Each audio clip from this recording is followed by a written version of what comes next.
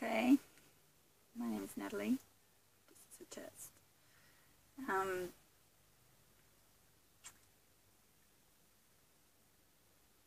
I have a daughter who's 15 years old. She has intellectual disability, and I've been basically travelling or out of Australia for the last bit over a year, trying to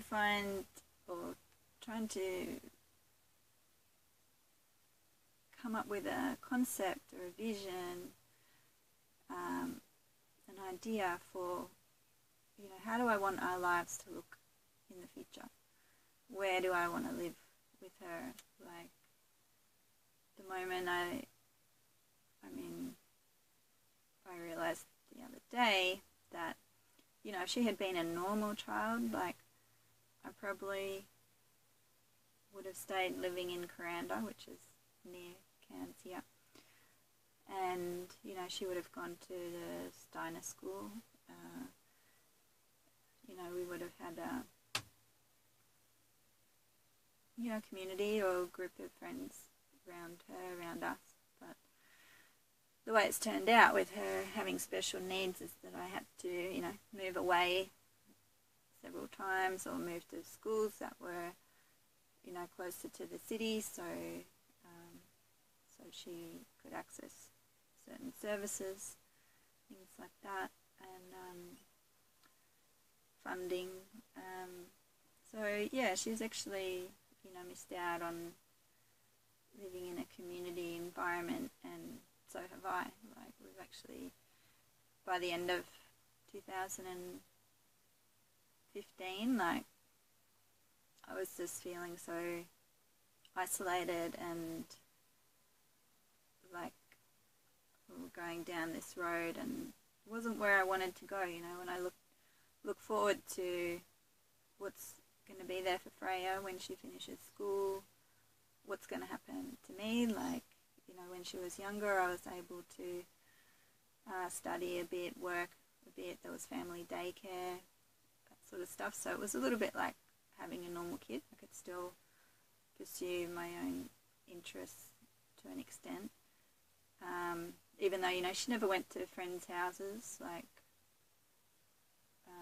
actually the school she was in put her in different classes with different kids each year, so she never really got to build up a group of friends, I didn't feel, to go into high school with. So yeah, I brushed my hair. There was nothing that I could see that I wanted my daughter to be able to move into when school finished, and I couldn't see how I was going to cope or, care for her without that support of, like, the school system, which basically is a program where she goes to day to day. I mean, there is some programs through local disability organisations, but to me it's not being part of our community. Like, it's stuffing a bunch of disabled people in a place and, pretending to have fun or whatever, and maybe they do have fun, but to me it's like, that's not where I want my daughter to live her life. Like, what happens when I die? I think that's the number one question of most parents who have a child with a disability. Like, she's just going to be looked after in those kinds of environments. And the thing that I really worry about in those kinds of environments is because it's all, like, disabled people. This is going to sound really bad, but there's no accountability. There's no, like, personal accountability that you would have, say, if you were working in, like, say in the council or an office or somewhere where there was normal able people. And, I say that because,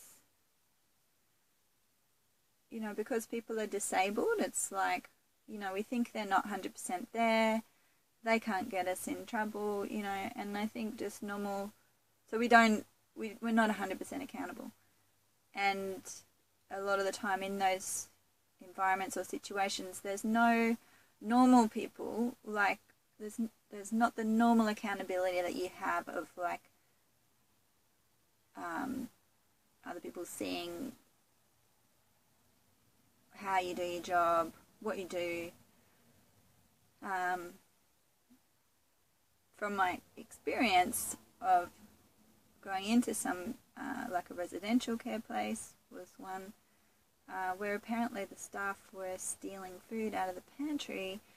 Another story, but yeah, like I walked in there. There was like 2 people with cerebral palsy, like disabled people at either ends of the table in the building there where I walked in. One of them was going, like pointing on to something on the ground, and I just like walked in and said like, hello, and like seeing what she was pointing to, and picked it up for her and gave it back to her, and then, you know, she was happy. Like, I don't know how long she'd been sitting there for, and I'm like looking around, like walk through another room and find 3 staff in the office, blah blah blah blah blah blahing away about something their boss had said that morning or done, or I don't know if it was an actual meeting or just staff discussion, but yeah, it was like there's 3 staff in an office gas bagging and 2 disabled people out there, and one, you know, with no supervision, or, you know, this lady obviously had a need that those staff are being paid to meet, and yet they're just talking away in the office. You know, if they were on a break, they shouldn't have all been on a break at the same time. And, you know, this is the interesting thing. It's like what I'm saying about accountability, like, people think there's no one watching them. You know, like, as soon as I went in there, they were suddenly like, oh, you know, like, they didn't expect me. I didn't say I was coming. And I was, yeah, I mean, I was watching like what do you call them, those online classes, and it was psychology, no, it was philosophy, and maybe it was just philosophy. And this lecturer was saying about, like, you know, it's scientifically proven that, I don't know if this is science, but anyway, but if you have like a coffee machine, you know, like your donation, tea and coffee, and it's just by donation, like in the, don't know where, if it was an office or wherever it was, if you just have like a normal picture or flowers or pretty pattern, something like that, above the coffee and tea, people won't be honest all the time. Like, they won't really be accountable and put in the donation. Whereas if you have a painting of like a set of eyes, like looking, there's something about it in our psychology that makes us, the feeling of being watched or whatever it is, that makes us more accountable. And in those places where they had the eyes painted on the wall, there was a huge, like a really big difference in the amount of honest donations that were given. So yeah, I find that it's like, you know, in a way it's human nature. These kind of institutions, or I don't like calling them institutions, but, you know, homes for the disabled, it's set up in a way that lowers people's own accountability. And, you know, we are only human. I'm not trying to point a finger or trying to, you know, cause a freaking inquisition or anything like that. I'm just saying, like, there must be ways and means for us to set up a culture or way to care for people with disabilities that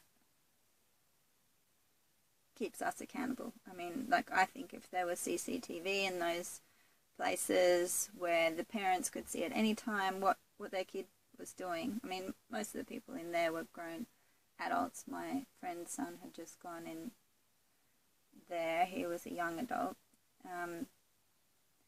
But, you know, just if people knew that people could see what they do there, like, I think there would be a different behaviour and different culture. And it's not about the being looked at or being watched or performance or something like that. It's just, for me, it's just accountability.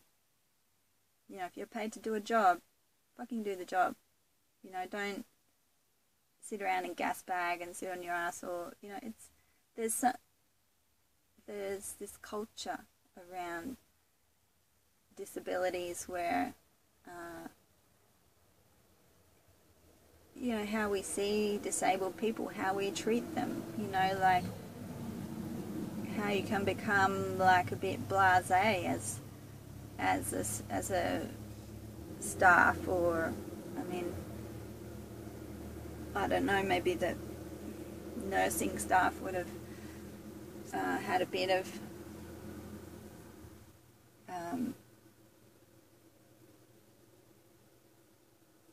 experience in that, but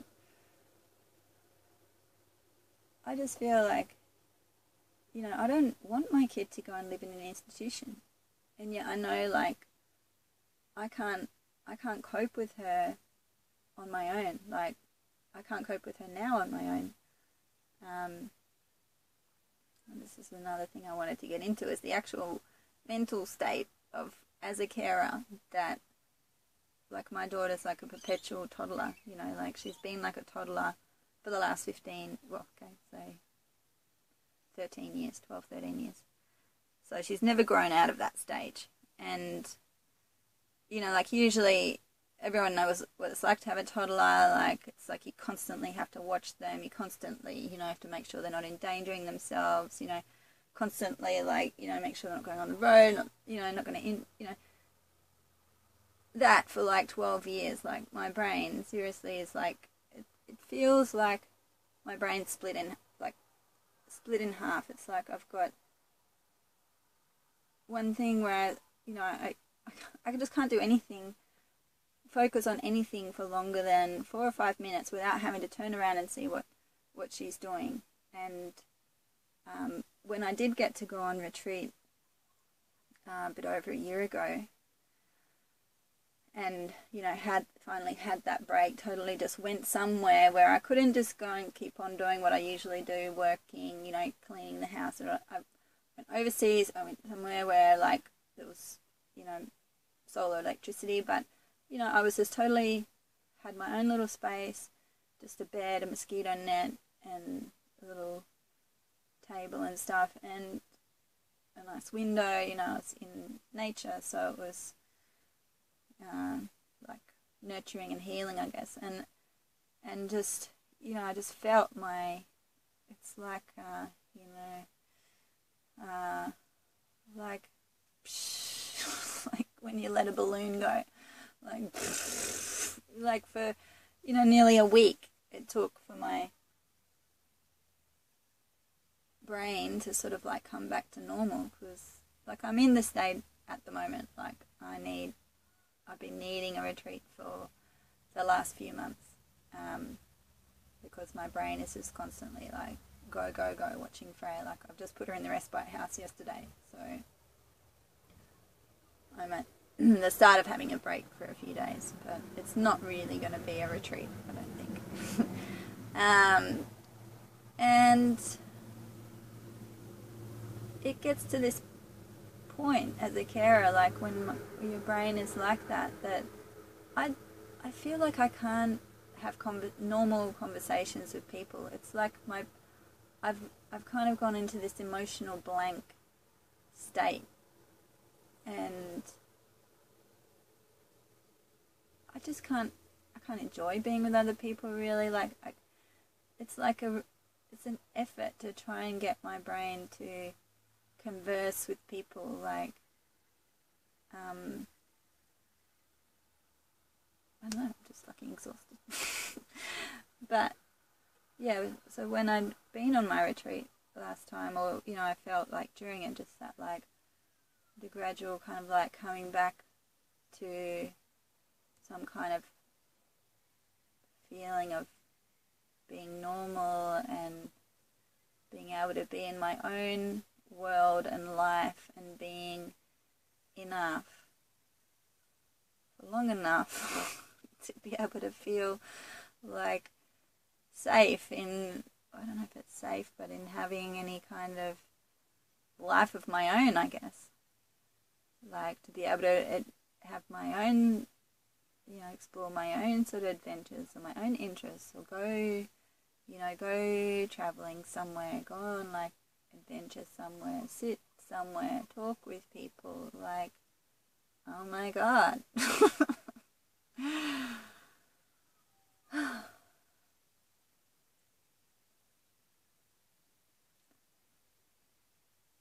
Yeah, it was very, oh my God, amazing. But it shouldn't be amazing, like I should be able to, I shouldn't be pushed to this point of total exhaustion and breakdown. That's what I've been several times in the last bit over a year and a half. And my feeling about the whole thing is like, I don't want my daughter to be someone's job, and I have had enough, some experiences, and I've just spent 2, 3, 4 months living in Bali, and only just recently like been to experience a school program or school there where and my whole experience of being in Asia the last year and a half has been it's like when I'm there with her, things just feel a hell of a lot easier, because people are more, feel like a sense of responsibility as a whole group, like as a family. Like I don't feel like it's my individual responsibility to check on, be responsible for every single thing she's doing. Like, there's other kids that come in and interact with her, play with her. It's like a natural sort of social family interaction that takes that weight off me. And it's not that I'm not responsible for her or something, but it just makes it a lot easier than when I'm here and I'm totally in Australia and have this like sole responsibility for her. So yeah, there's like this sense of people have a shared empathy or sense of care for everyone that's sort of in their environment. So